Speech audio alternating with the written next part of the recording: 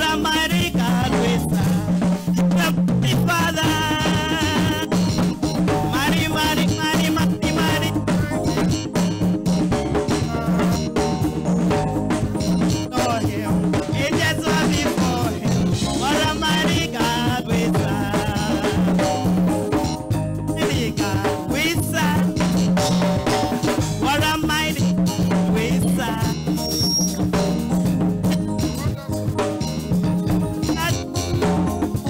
Mighty God we serve. Oh, Lua, oh. Yeah, hanging lots of it. Oh, come on, lift him up. He's the mighty God. Hey, hey, Aribiti, Arabata. Yeah, he lots of it. Yeah, Aribiti, Arabata. Yeah, he lots of it. Oh, wow. Come on, let me see your dancing to the Lord. Hey, come on, give it to the Lord. I can see you dancing. Come on, give him all the glory. It is all the praise and all the honor. Hey, oh, Lua. Hey, hey, lots of the Jews. Oh, Lua. Ah, hey, lots of the Jews. Aribete, Arabata. Hey, lots of the Jews. Aribete, Arabata. Hey, lots of the Jews. Oh, Lua. Come on, let us worship the Lord in the house. Give him all the praise. All the honor belongs to him. Father, we thank you. Give you all the glory, all the adoration. You are worthy of our praise. He's the mighty God, the consuming fire.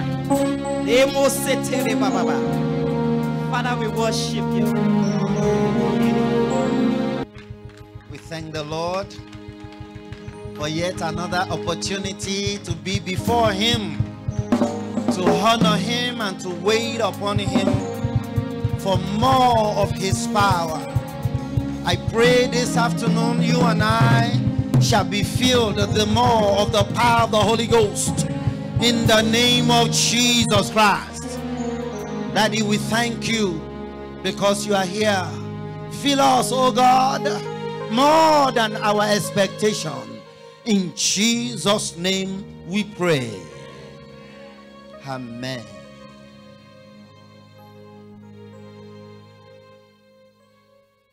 I honor the Lord God Almighty in the life of our Father, Daddy Gio, our Mommy Gio, our Mama, and all the leaders, all members, every child of God that is here.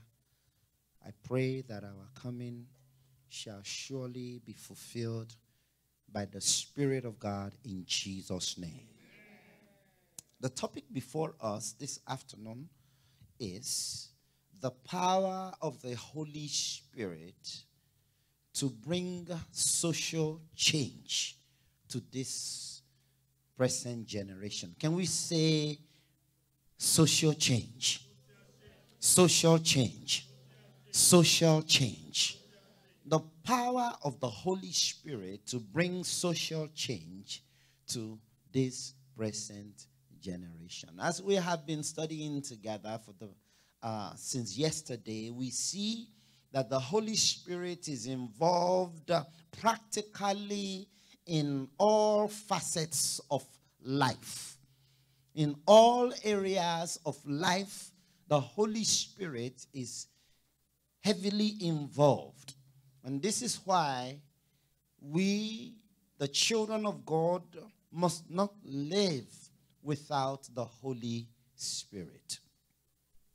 What we want to discuss this afternoon has to do with the Spirit of God not only empowering you as an individual, empowering me as an individual to maybe be of benefit to the church, to the body of Christ within the four walls of our churches, or in fact to fight and win battles of life as we have been taught just a few hours ago, but also to see how the Holy Spirit can use us to bring change to the world at large.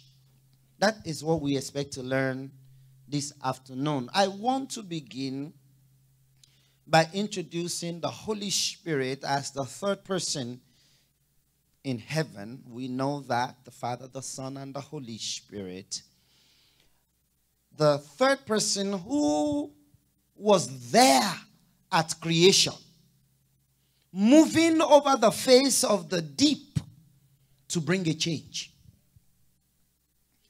The Bible says that in the beginning the earth was without form. And then the Spirit of the Lord began to move on the deep. And from there on, form came. From there on, now God said, let there be light. The Holy Spirit is one who brings a change of situation from formlessness to one that has form. Changes community that is filled with evil, changes it to a community that is filled with righteousness. The Holy Spirit is the agent of change in the Trinity. The power that brings about change in the Trinity. Now that change occurs in the lives of individuals and can occur in a nation, or in nations, or in the entirety of the world. So I am introducing the Holy Spirit as one who began his work from Genesis, from the creation of the earth as we know it, as one who enabled the change from formlessness to a world that had form. So once he came in to bring about the change, then your creation and my creation was made possible. Therefore, when the Holy Spirit is at work, he can bring about creativity in your mind, in my mind, toward changing the lives of those who are destitute. And we're going to see it. So when you see Holy Spirit, I want you to see change. Holy Spirit brings about change. And we are particular this afternoon about social change. Social change. We've been talking about spiritual changes, right? But can the Holy Spirit cause any change in our society? Yes, is the answer, as we're going to learn this afternoon. Holy Spirit and social change. I think one of the best areas of the scripture we can look at to help us see the involvement or the power or the willingness of the Holy Spirit to bring social change in the present age, in the world that we live in, should be Isaiah chapter number 61. The first 3 verses, and it will be good for us to read. It's good for us to read. And if you see anything that looks like change as we are reading, just say change. You can say it out loud. When you get to a point and you realize, this is a change that the Holy Spirit is bringing, just say change. Because that's one of the things that the Holy Spirit does. You know, the change that was taught to us earlier is the change in the spiritual. Now, let us go. Is God concerned about society? Is the Holy Spirit concerned about the society? So when I claim to carry the Holy Spirit, should I be affecting the society? Can the Holy Spirit move me to begin to make changes in the world around me? That's the question. Sir. Now, the Spirit of the Lord is upon me Because the Lord has anointed me to, the Spirit of the Lord is upon me too. I receive the Holy Spirit in order to. We are here to be filled the more with the Holy Spirit in order to. In other words, we're given the power for a purpose. But we want to stay within the scripture to let us know that one of the purposes is to bring change to the societies we live in. Yes. Number one, to bring good tidings. Somebody already spotted change there, right? To bring good tidings to who? To the poor. The Holy Spirit is upon me to bring good tidings to the poor, to change the situation of the poor. And we have them in our society, in all over. There are the poor. So the Isaiah is saying, the Holy Spirit has been given me in order to begin to make a change in the lives of the poor. Do you think we have the brokenhearted in our communities? That is change. So whenever you spot change, just shout it loud and say, change.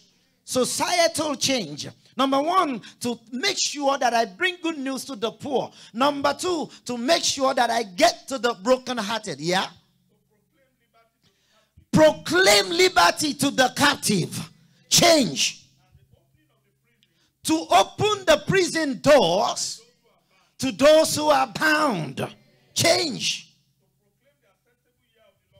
The Holy Spirit is upon me to proclaim the acceptable year of the Lord. Yeah. And the day of vengeance. Because somebody got to tell that Christ's coming is at hand. So that anyone who is sleeping can be awake and be made ready. Yes. Can you see?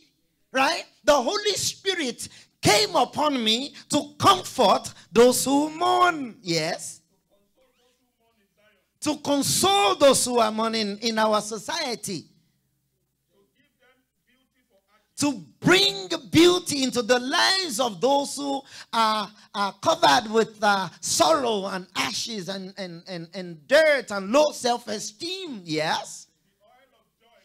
So I can bring oil of joy upon those who are mourning.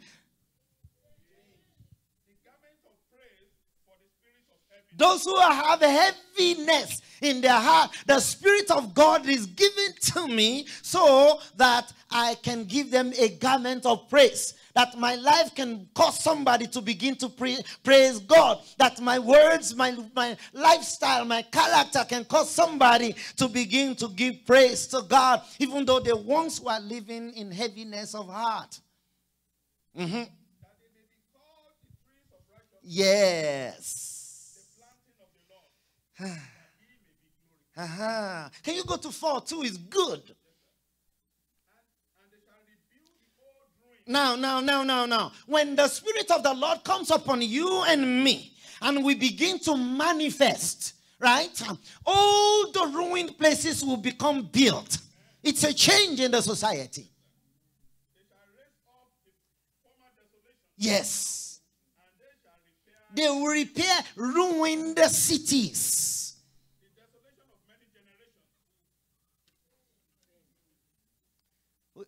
Let's stop there. Thank you, sir, for now. So, the Holy Spirit is given to you and to me to cause a change in the society. That's what we mean. The power of the Holy Spirit to bring social change in this present generation. All right? So, as it was taught to us earlier, and I begin to speak in tongues, right? Now, with that, I have received the power. You have received the power to begin to make some things happen in our societies. Outside of the four walls of the church. So we see why the Holy Spirit is given. to cause a change in the society. It is not given just for my own personal upliftment and I'm done. Oh yes, I have the Holy Spirit now.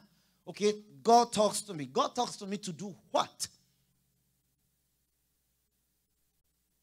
That's what Isaiah is saying here. Christ would confirm the same. St. Luke chapter 4, verse 18, verse 19. The same thing Christ would confirm what Isaiah is saying here. Christ also will say the same. There is a reason why I have the Spirit of God. It is to set the captives free.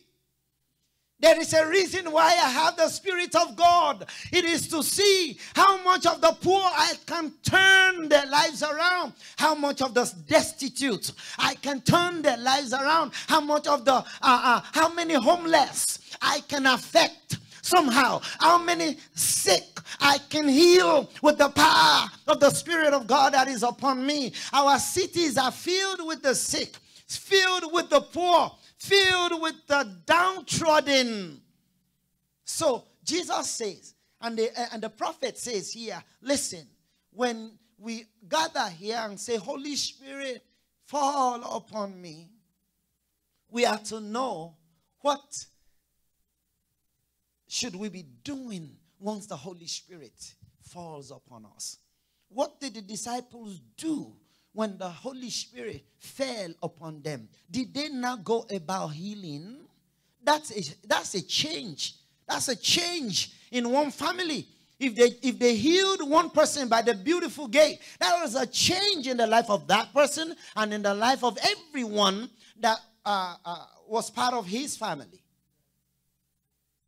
The less sickness, the better. The less diseases, the better. So, please, as we come this weekend, waiting upon the Lord for the endowment of His Spirit, let us not think that the Holy Spirit will be given to us for selfishness. God would be looking for who will allow him or herself to be used to touch somebody in the city with the power they carry, to change someone's situation with the power they carry.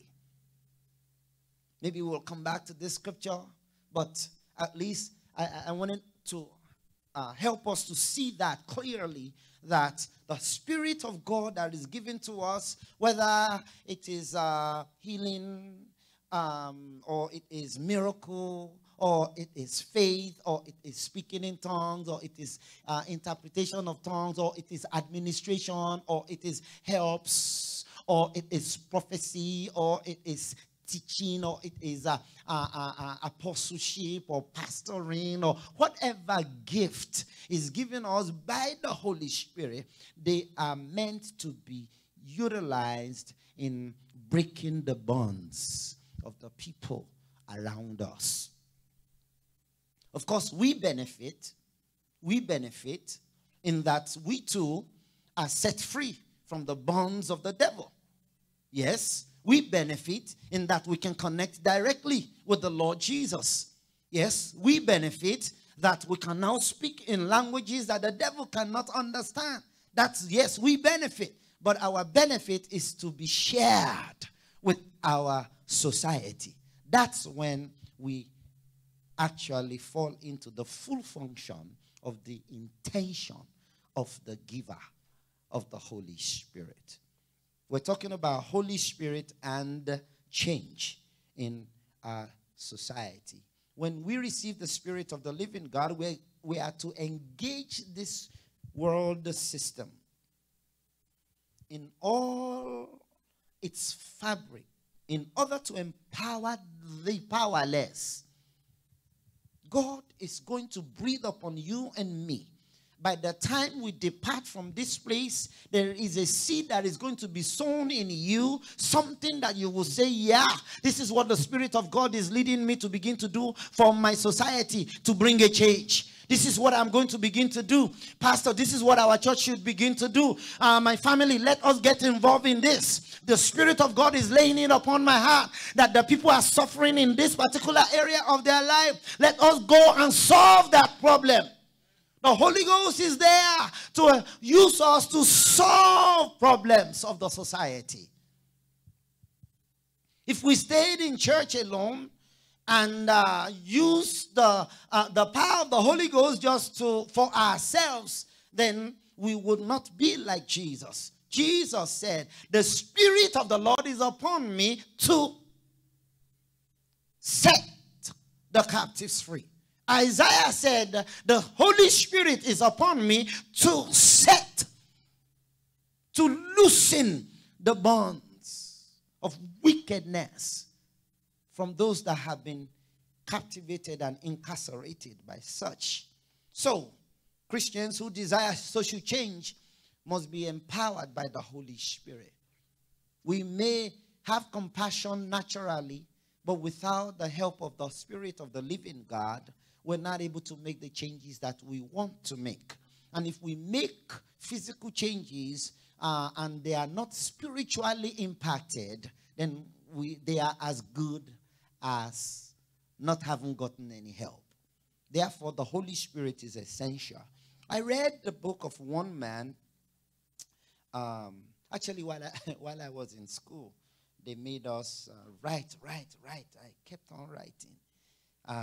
One Amos Young says, ecclesial holiness without a corresponding social dimension is hypocritical.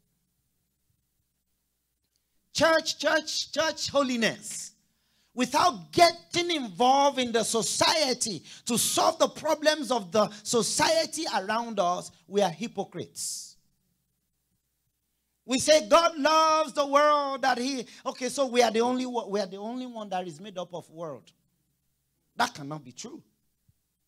If indeed we believe that God loves the world, then the power of God in us must carry us into the world to begin to show the love of God. That's what the statement is that man made. Ecclesial holiness without corresponding social dimension to it is hypocritical. So we must begin to self-examine. Okay, the Spirit of the Lord that I have in me, what change is that making in the world around me? Am I concerned like the Holy Spirit would have me to be concerned? So when the Spirit of God is poured out upon all flesh, including you, including myself, we become enabled to use the gift of the Spirit of God, not only to liberate the people within our churches, but to grant grace and release and blessings and healings to the people around us.